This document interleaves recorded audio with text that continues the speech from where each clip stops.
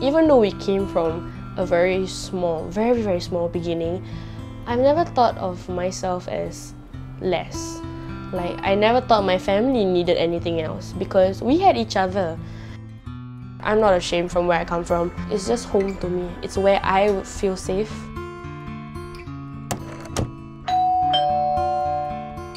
Hi, my name is Zakia. I'm 17 years old and I've been living in a one-room flat for about 17 years.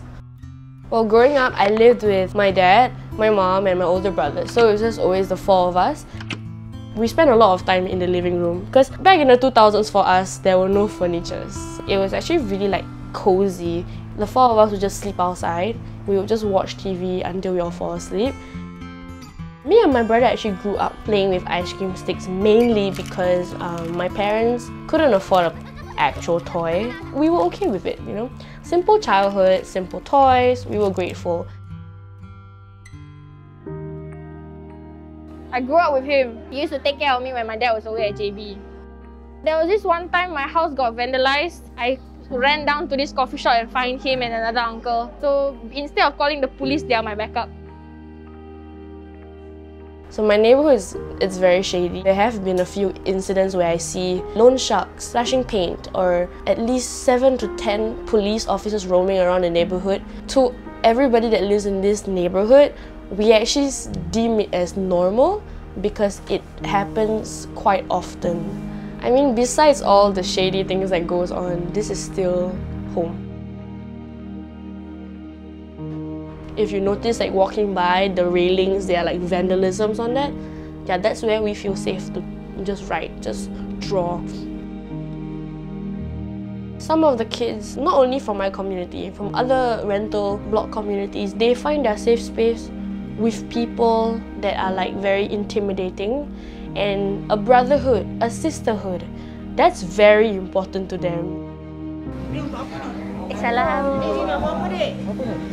When I was growing up, I actually thought everybody lived in like the same flats as I do, but it never really like sparked a debate for me whether I should be ashamed of where I live. I think if I have ever had a chance to move out, I would actually not, because it's where I would feel safe.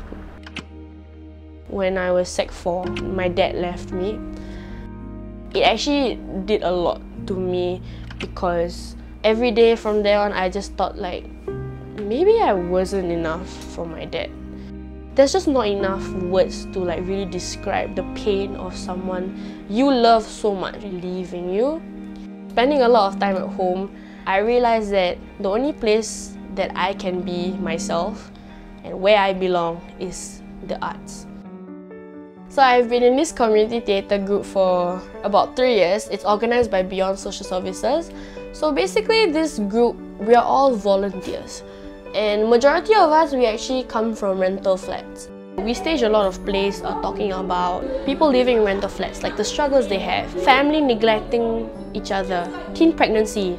Well, we want to show that it's relatable for the people living in our communities. And all these stories that we use, it came from them.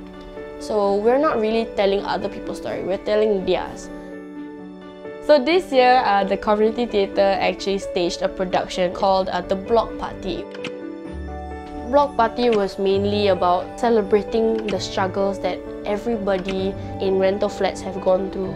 We are trying to share the message that poverty is just not about where you live. Poverty is more than that. The struggles, the pains, the suffering that we've been through, that makes us who we are.